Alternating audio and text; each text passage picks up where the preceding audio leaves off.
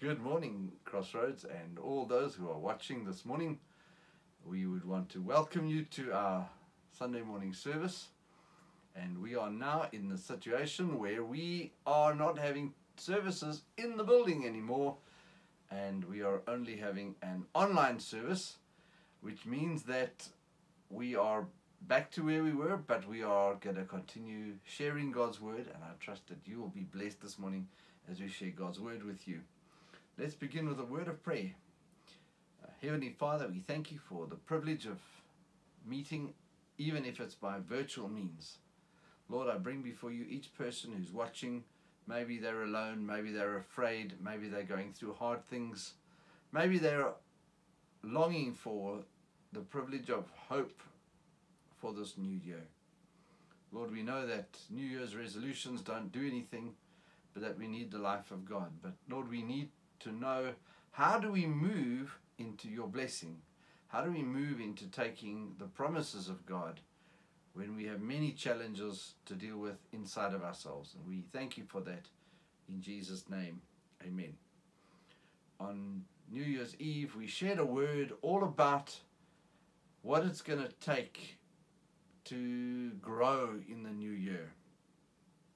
And in waiting on the Lord, I felt impressed not to continue with that message, but to share something very specific that God put on my heart in the last day. And I'm really excited to be able to share it with you. It's a word called losing and saving, and a really important word that I believe will impact our lives together. So let's jump into God's word together, and let's trust God that we will do it. And I first thought that I want to share with you is that we as people are in desperate danger, that we don't realize, we don't take seriously, and we think we're okay, but actually there is a very serious danger in our lives.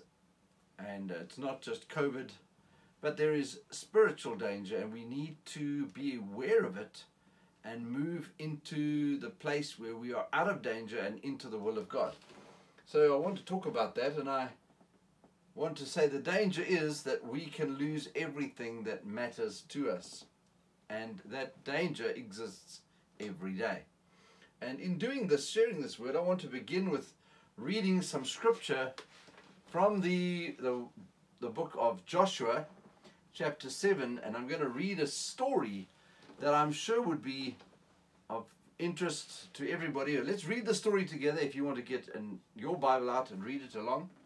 In Joshua 7, it says there, "But the children of Israel committed a trespass regarding the accursed things. For Achan, the son of Carmi, the son of Zabdi, the son of Zerah, of the tribe of Judah, took of the accursed things. So the anger of the Lord burned against the children of Israel." So what had happened, if you read chapter 6, this is just after the battle around Jericho, and they've had this incredible victory when they walked around the city and they shouted in praise, and the walls came down. And Joshua had warned the people, don't go in and take anything of the city for yourself. If there's any gold or silver or metal, that's brass or iron, that needs to go into the common sort of kitty, but don't keep anything for yourself, because the Lord has said that there's a curse on those things. But there was somebody that ignored that instruction and thought that they could get away with it. And when Israel attacked the next city, the city of Ai, they lost it. They lost the battle, even though it was a much smaller city. And the Lord revealed that somebody was keeping these things for themselves. So this is how it goes. Now Joshua sent men from Jericho to Ai, which is besides Beth-aven on the east side of Bethel, and spoke to them, saying, "Go up and spy out the country." So the men went up and spied out Ai, and they returned to Joshua and said to him, "Do not let all the people go up, but just let about 2,000 or 3,000 men go up and attack." Ai. Don't weary all the people there, for the people of Ai are few. So about 3,000 men went up there from before the people, but they fled before the men of Ai. And the men of Ai struck down about 36 men, for they chased them from before the gate as far as Shebarim, and struck them down on the descent. And therefore the hearts of the people melted and became like water. Then Joshua tore his clothes and fell to the earth on his face before the ark of the Lord until evening, he and the elders of Israel, and they put dust on their heads. And Joshua said, Alas, Lord God, why have you brought this people over the Jordan at all to deliver us into the hand of the Amorites to destroy us? Oh, that we had been content and dwelt on the other side of the Jordan. O Lord, what shall I say when Israel turns its back before its enemies? For the Canaanites and all the inhabitants of the land will hear it and surround us and cut off our name from the earth. What will you do for your great name? So the Lord said to Joshua, Get up, why do you lie thus on your face? Israel has sinned, and they have also transgressed my covenant, which I commanded them, for they have even taken some of the accursed things, and have both stolen and deceived, and they have put it among their own stuff. Therefore the children of Israel could not stand before their enemies, but turned their backs before their enemies, because they have become doomed to destruction. Neither will I be with you any more, unless you destroy the accursed from among you. Get up, sanctify the people, and say, Sanctify yourselves for tomorrow, because thus says the Lord God of Israel, there is an accursed thing in your midst. O Israel, you cannot stand before your enemies until you take away the accursed thing from among you.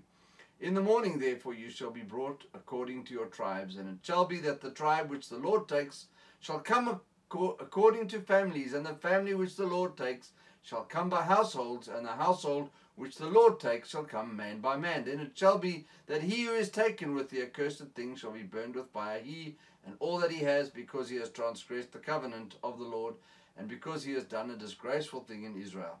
So Joshua rose early in the morning and brought Israel by their tribes, and the tribe of Judah was taken. He brought the clan of Judah, and he took the family of the Zarhites, and he brought the family of the Zarhites man by man, and Zabdi was taken. Then he brought his household man by man, and Achan, the son of Carmi, the son of Zabdi, the son of Zerah of the tribe of Judah, was taken. Now Joshua said to Achan, My son, I beg you, give glory to the Lord, God of Israel, and make confession to him, and tell me what you have done. Do not hide it from me. And Achan answered Joshua and said, Indeed, I have sinned against the Lord God of Israel, and this is what I have done. When I saw among the spoils a beautiful Babylonian garment, 200 shekels of silver, and a wedge of gold weighing 50 shekels, I coveted them and took them, and there they are hidden in the earth in the midst of my tent, with the silver under it. So Joshua sent messengers, and they ran to the tent, and there it was hidden in his tent, with the silver under it. And they took them from the midst of the tent, brought them to Joshua, and to all the children of Israel, and laid them out before the Lord. Then Joshua and all Israel with him took Achan the son of Zerah, the silver and the garment, the wedge of gold, his sons, his daughters, his oxen, his donkeys, his sheep, his tent, and all that he had, and brought them to the valley of Achor. And Joshua said, Why have you troubled us? Now you wouldn't understand that question, but that was the name of that valley. It was called the valley of Achor, which means trouble. And Joshua said, Why have you troubled us? The Lord will trouble you this day. So all Israel stoned him with stones, and they burned them with a fire after they had stoned them with stones. Then they raised over him a great heap of stones, still there to this day. So the Lord turned from the fierceness of his anger. Therefore the name of that place has been called the Valley of Achor till this day. Now what a terrible story, and it's a story that lets us think, wow, God is extremely serious about things, that people can be lost, and one asks hard questions. For example, why did the so-called children and all the family have to die for Achor, at least for Achan, for his sins? It must have been so that the family knew what had been taken, and they were partly responsible. But it's also a picture of mankind, that all of mankind has died, has been lost due to the sin of one man, of Adam. It's a picture of that principle, that all of us are lost through one person's sin. And it's a hard story to tell, and you will wonder, what on earth is that relevant to us?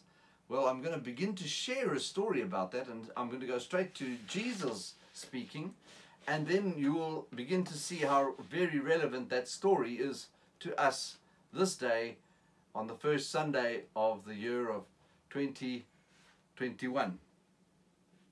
So let's go to the scriptures again, and let's jump into Luke chapter 9, and then we'll touch back into the story of Achan. I'm reading from Luke chapter 9 and verse 18 through to 21. And it happened, as he was alone praying, that's Jesus, that his disciples joined him, and he asked them, saying, Who do the crowd say that I am? So they answered and said, John the Baptist, but some say Elijah, and others say that one of the old prophets has risen again. He said to them, But who do you say that I am? Peter answered and said, The Christ of God. And he strictly warned and commanded them to tell this to no one, saying, The Son of Man must suffer many things, and be rejected by the elders and chief priests and scribes, and be killed, and be raised the third day. Now I've got the cross references to the similar accounts of the same stories in the other Gospels.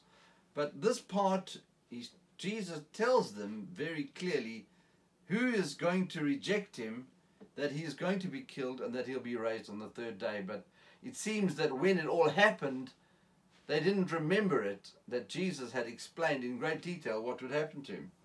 But here we continue. Jesus continues talking about what's going to happen. Then he said to them all, If anyone desires to come after me, let him deny himself and take up his cross daily and follow me. For whoever desires to save his life will lose it, but whoever loses his life for my sake will save it. For what profit is it to a man if he gains the whole world and is himself destroyed or lost? For whoever is ashamed of me and my words, of him the Son of Man will be ashamed when he comes in his own glory and in his Father's and of the holy angels. But I tell you truly, there are some standing here who shall not taste death till they see the kingdom of God. Now, we all know this passage in Luke chapter 9. It's a key scripture where Jesus talks about the price of being a disciple. And it's one of those scriptures that we'll read it and we'll realize there's a big thing in this. But how do we actually live it out? How do we apply it? And if it's so important, what do we do with it? Sometimes we read scriptures and we say, well, I realize that this is very true. How do I apply it? Well, we're going to talk about that very practically. We're going to look into the scripture, break it open a little bit, and see what the words are actually saying to us. So I'm going to begin with that and come back to that. And I'm going to touch over some of these verses and reading back again. Jesus said to them all, If anyone desires to come after me, let him deny himself and take up his cross daily and follow me. So we're going to look at that in a few moments. But this verse is where I'm going to begin. Verse 24. For whoever desires to save his life will lose it. But whoever loses his life for my sake will save it. Now, in our English, it doesn't get anywhere close to understanding what this phrase means. It says there, whoever loses his life. Now, if we talk about loss or losing something, I lost my keys. I lost my hat. There was a time when, as a family, we were traveling in a boat, and the wind blew somebody's hat off, and it disappeared into the water. The hat was lost. It appears that you can lose your life. But if you read this verse, it's not a passive idea. this losing, and it's the word apolumi, to lose your life. And this is the crunch word. So I want to jump into the crunch word right in the beginning of this message. Jesus says to them, "For whoever desires to save his life will lose it. But whoever loses his life for my sake will save it." And this is the heart crunch of the message that we're looking at this morning. Now, if you understand the word, how many of you have heard the word Apollyon? If you ever read Pilgrim's Progress, or you've heard of Apollo, it relates to this, the destroyer. Apollyon or apollese, it means to put out of the way entirely. It means to destroy. So I'm going to use that word destroy in this phrase, and it makes a little more sense if we read it. It says there, "If anyone desires to come after me, let him deny himself and take up his cross daily and follow me. For whoever desires to save his life will destroy it." How about that? It's not will lose it as in, you know what, I went to the shop, my wallet fell out of my pocket, I don't know where it went. It's not a passive loss. You have to destroy your life. You have to reject it. You have to say, I am getting rid of, I am breaking this life, I don't want it anymore, I'm rejecting this life. It's not passive, it's doing something active. You have to lose your life. But then it says, "But whoever loses or destroys his life for my sake will save it." Now that's not a recommendation to kill yourself. That's not the point. Let's look a little bit deeper into this. What does it mean to destroy your life or lose your life? What does that mean? And there is this, Jesus explains it. He says, "What profit is to a man if he gains the whole world and is himself destroyed or lost?" So there we see destroyed or lost. Both words are written in the text. And we will see that if you can gain the whole world, you can own all the wealth of the world, and then you die, you leave it all behind. Everything that is of value in this world, and in this time we see those, the rich and the wealthy, flaunting what they have, making it look like they are very secure. But we've also seen some of the wealthiest in this time being defeated by powerful diseases, by hard things.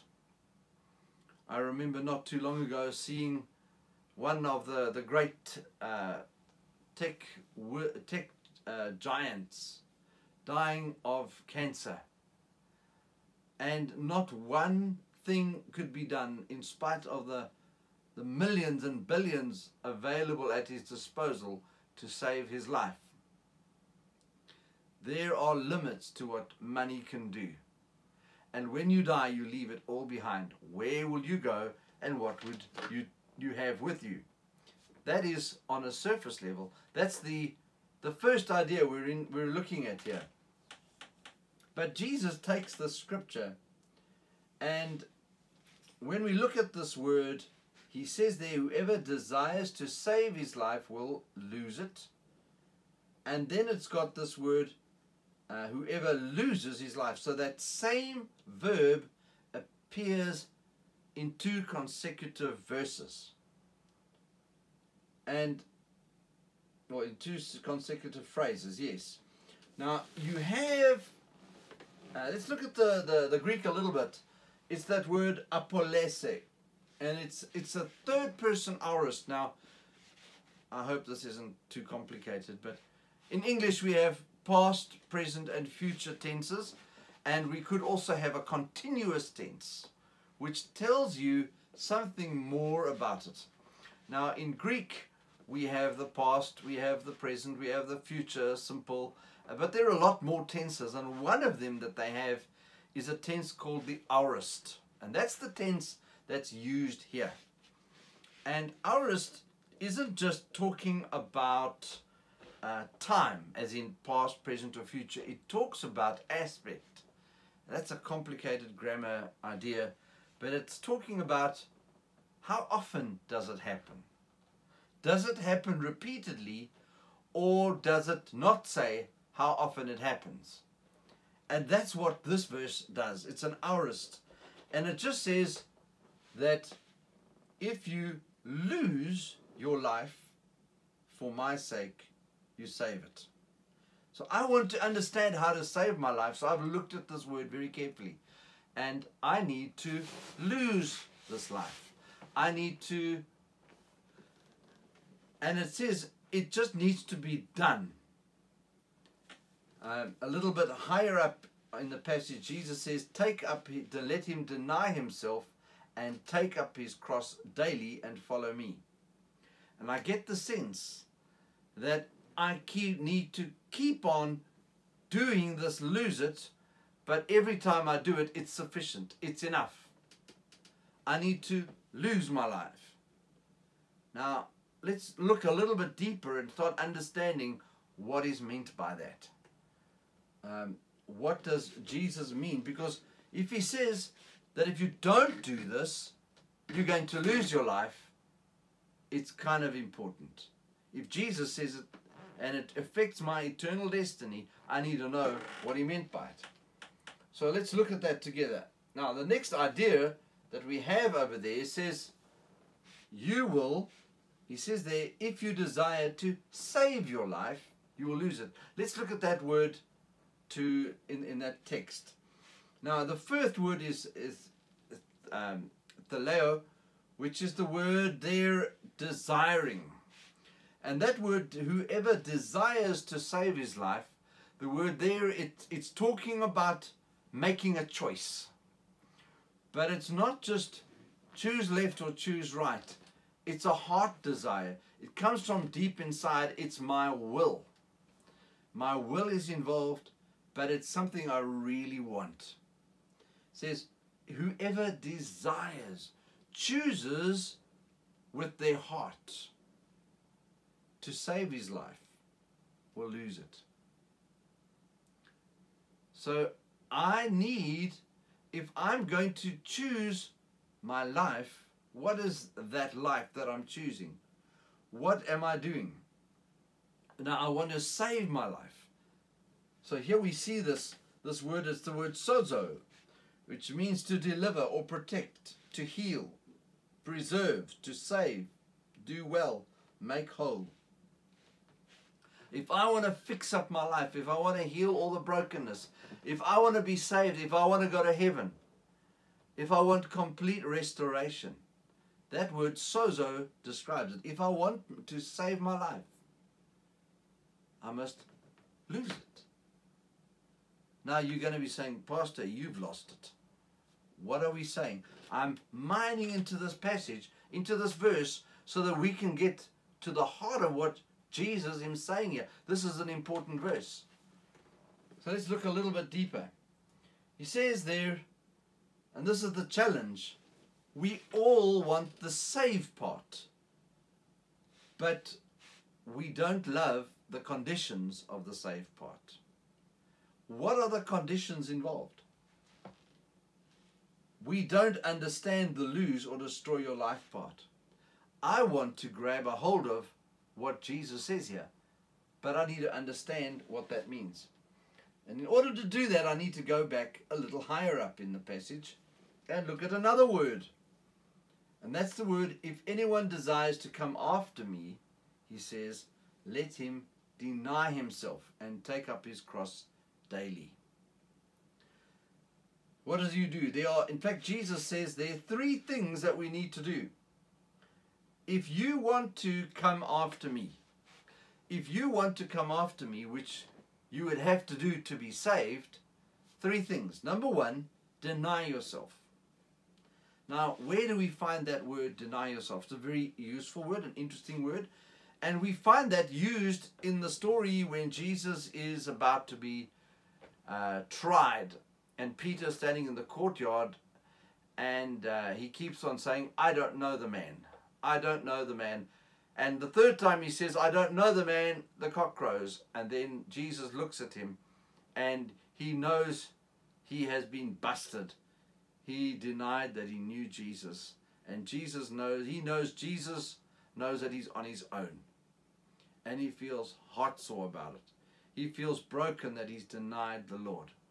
It's the same word used there. And it means to renounce or to disown, to abstain from it, to let go of it, to say, this isn't part of my life anymore.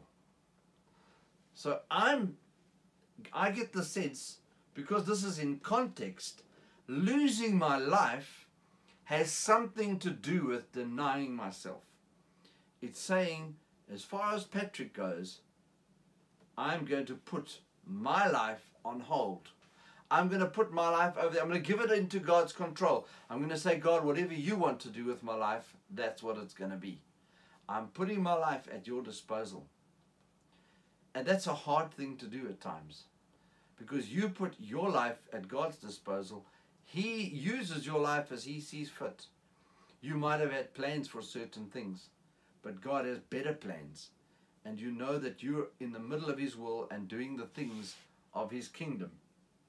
And he says, then deny yourself. Now, and then he says this next phrase, take up your cross daily. Now, that word cross is a very interesting word. The word stauros, it means a fence post. If you went to a old-fashioned wooden fence, the bit of the fence that the wooden paling that goes into the ground, the word for it was a stauros.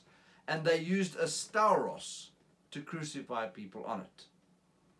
Now, we don't know exactly how Jesus was crucified.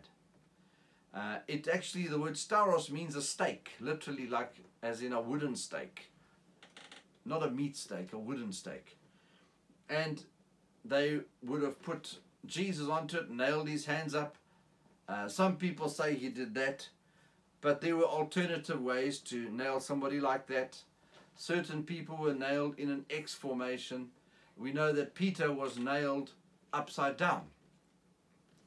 Now, it was actually a very, very cruel form of punishment, and it was invented, of all people, by the Phoenicians.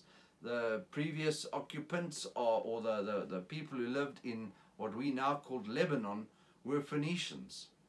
And their practices spread to the Mediterranean, to the Greeks, and to the Romans. And they did it to the absolute worst of the worst criminals.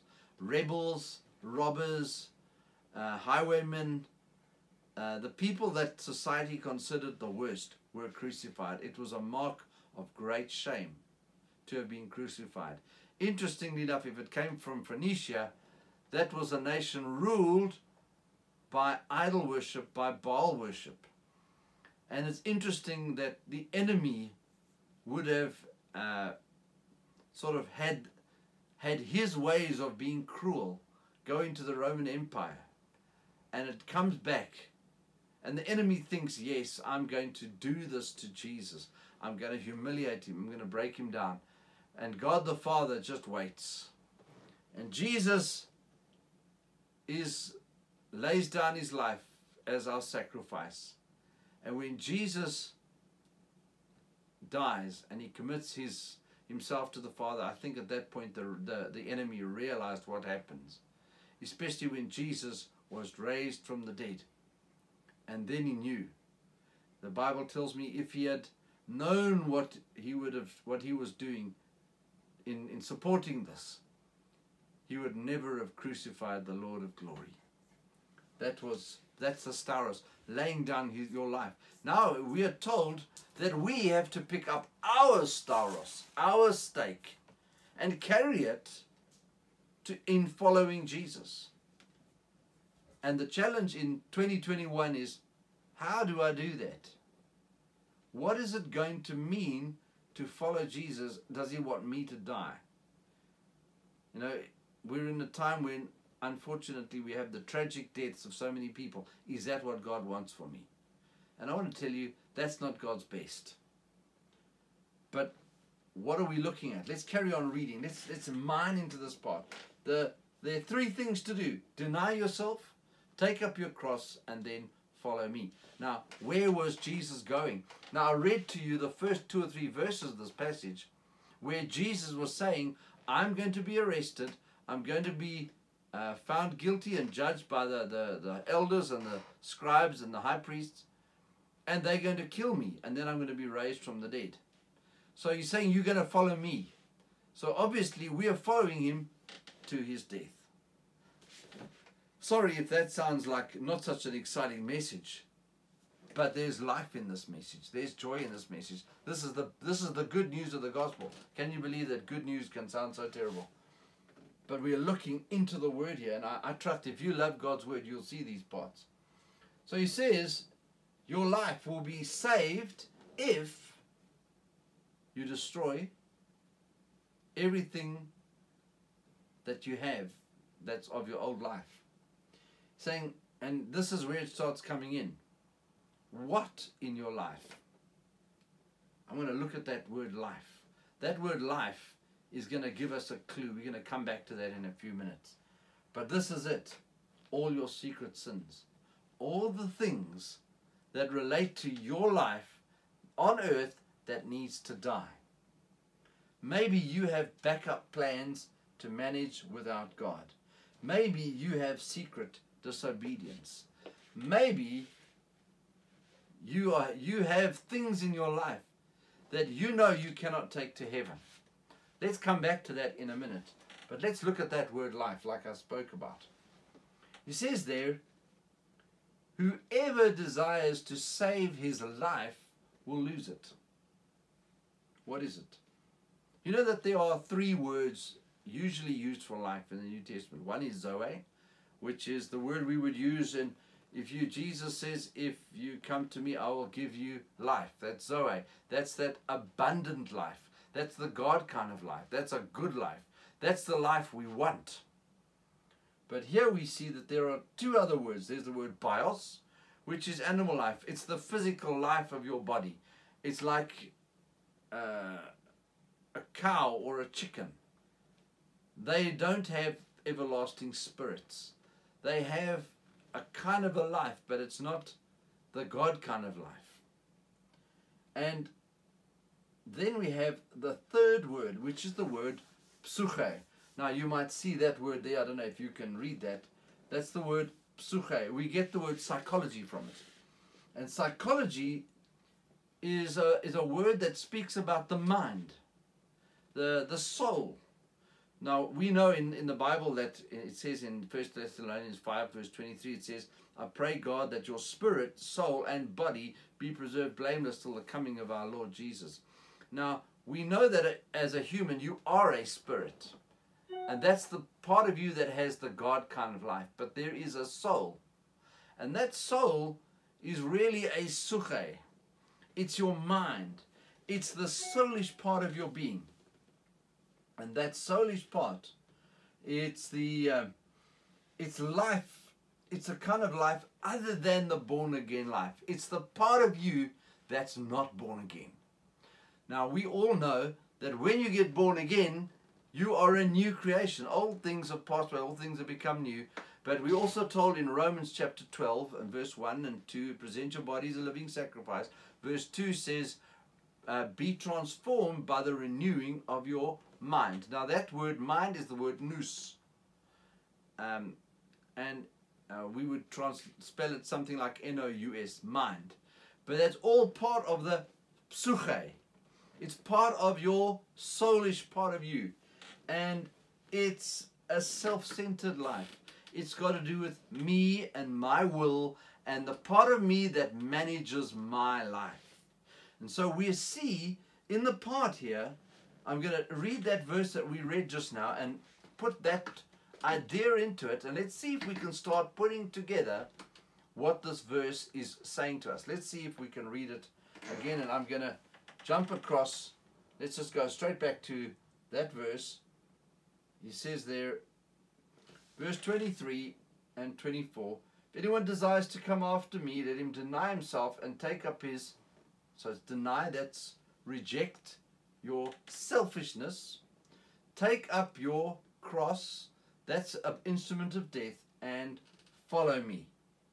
For whoever desires or wills or chooses from his heart to try and save or give salvation to his, now this is where the word comes in, psuche, your soulish life, your selfish, self-orientated life, you're going to lose it. But whoever loses, what does it say? Loses or destroys or casts aside or rejects completely his psuche for my sake will save it. How about that? We're starting to put this together, that there's a part of me that can't go to heaven. There's a part of my identity which needs to be abandoned. There's something about me which God cannot abide. And you can probably start seeing from where this is going to go in connecting to the first story that I looked at. What profit is it to a man if he gains the whole world and destroys himself? Let's go on to that. So what do we lose? You lose your life that is outside of Christ. Anything in your life that can't be part of your life with Jesus needs to go. And I'm not going to tell you what that is. You know, and Jesus knows, and he's going to tell you what that is. If there are things in your life that's controlling you, that can't go with you. And it not only needs to be just lose it, it needs to be actively lost or destroyed. What things are in your life that cannot go with you in following Jesus? What things, if they do go with you, need to go to the cross? What things need to be put to death at the cross? That is now the crunch question. It's like moving to a foreign country. Last year we saw a number of very dear friends and folk that we knew left our country and went to another country for a season. And they had to get rid of everything they had except a couple of suitcases. And when they came back, then they had to start putting their possessions together again, because those things that they had were no longer with them. If you're going to heaven, you can't take anything with you except other people. You can only take precious things with you.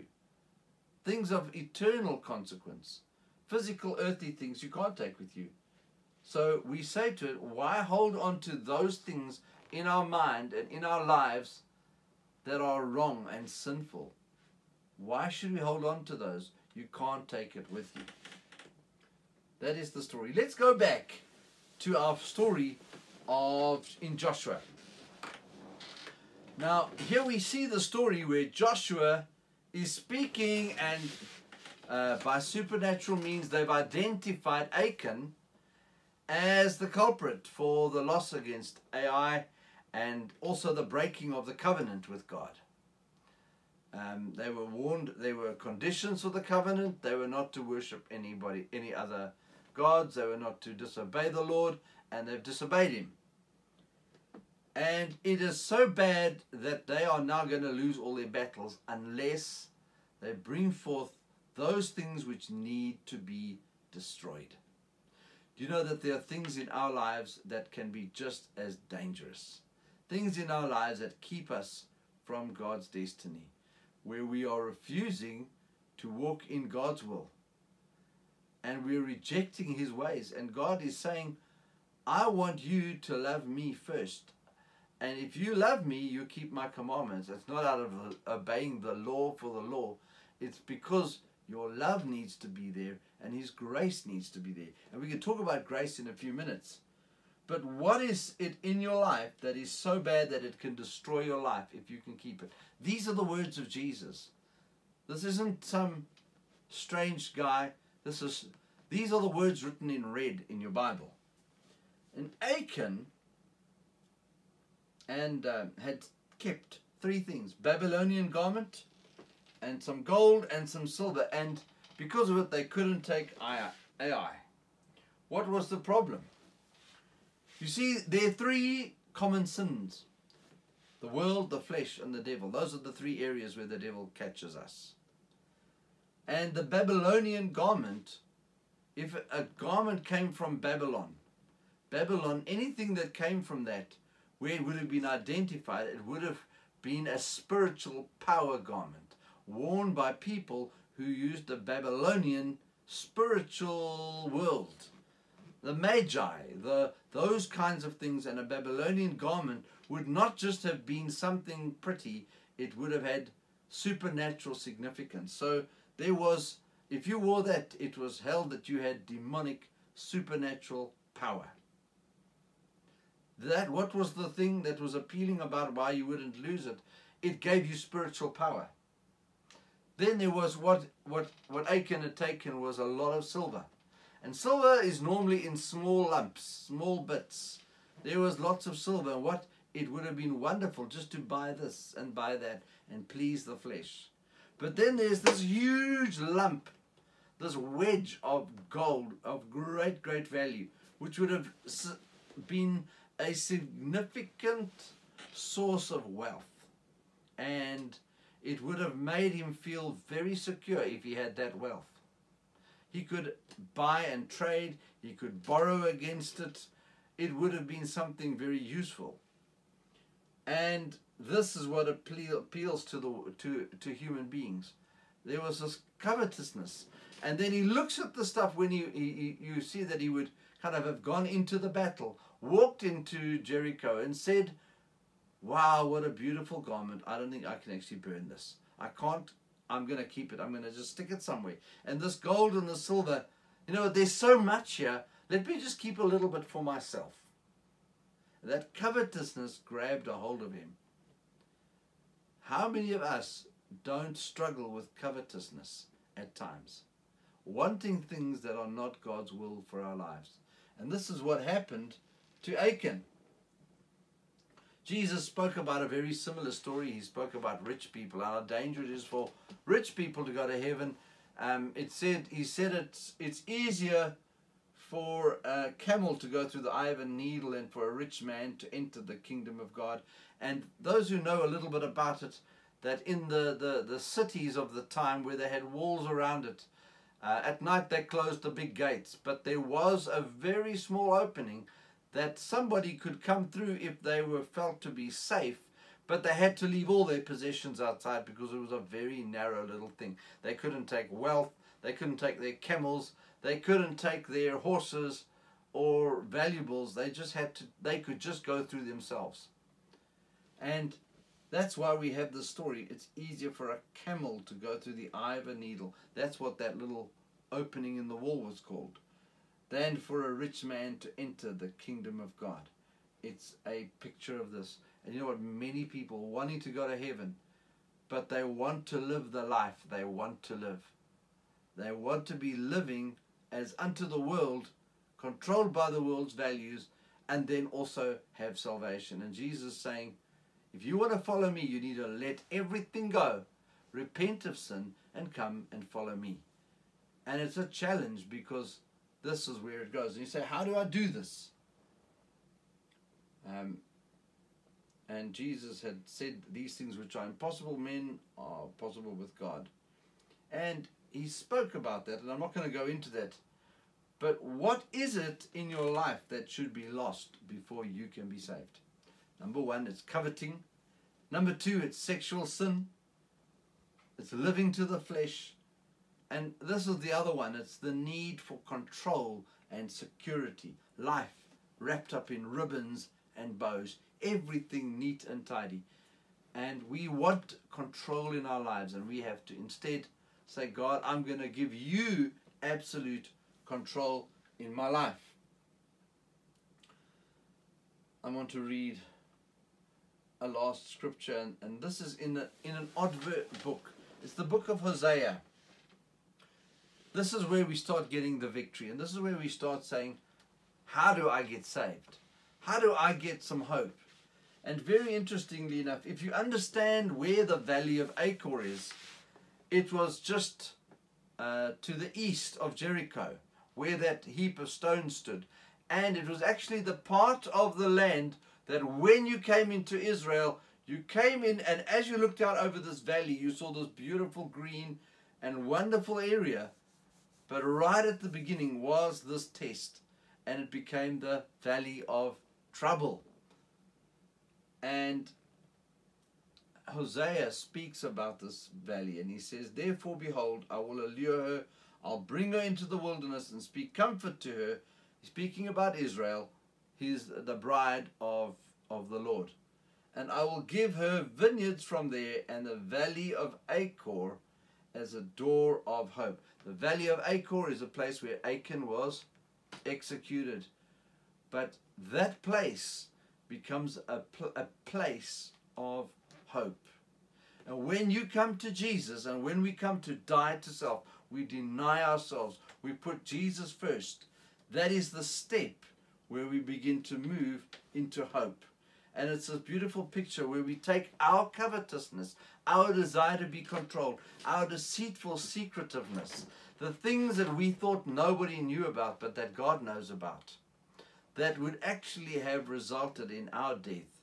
But Jesus stepped forward and took the place of us as Achan and died for us, for our sins. That's what really happens at the cross. So we can see that we are saved by grace through faith. That's why we follow Jesus to his cross. He died for us there. Our sins are nailed there. We died to sin there on the cross. All our sins are there, and we are raised to new life in Jesus. And this is an incredible message. It's an incredible idea that we and all our self has to die on the cross.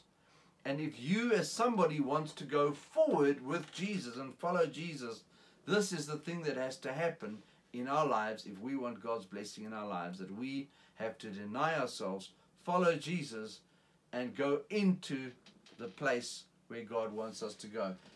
We are raised to new life through the cross, and it's through repentance, and then we get reconciliation with the Father. Now, the challenge that I want to bring to you today is this: walk away from the dead corpse of Achan. Walk away from the dead stuff in your life. Put your eyes on Jesus. Don't go back and start scratching in those stones to look for that gold. That would have been a stumbling stone. You rather put your eyes on Jesus, keep walking with him, keep following Jesus, and let him be the one who's guiding you and taking you forward into a new life. That as you follow Jesus, remember, following Jesus through the cross leads to the empty tomb. It leads to that life of great victory and eternal life with Jesus.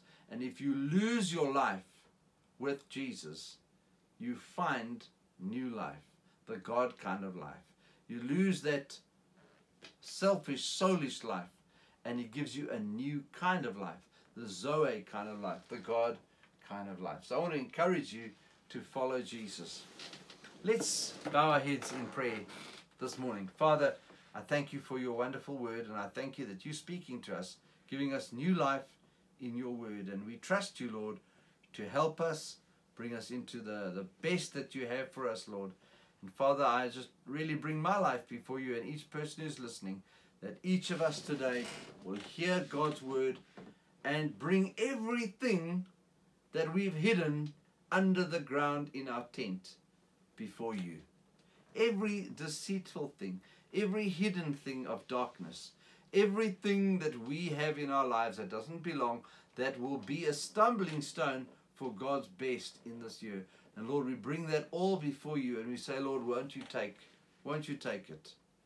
We know we need to be in a new covenant with you, that we have all sinned and fallen short of God's glory, but in Christ Jesus we have a new life, and we give you our lives, and we ask, Lord, won't you please restore us, renew us, and forgive us for all the times that we've let you down.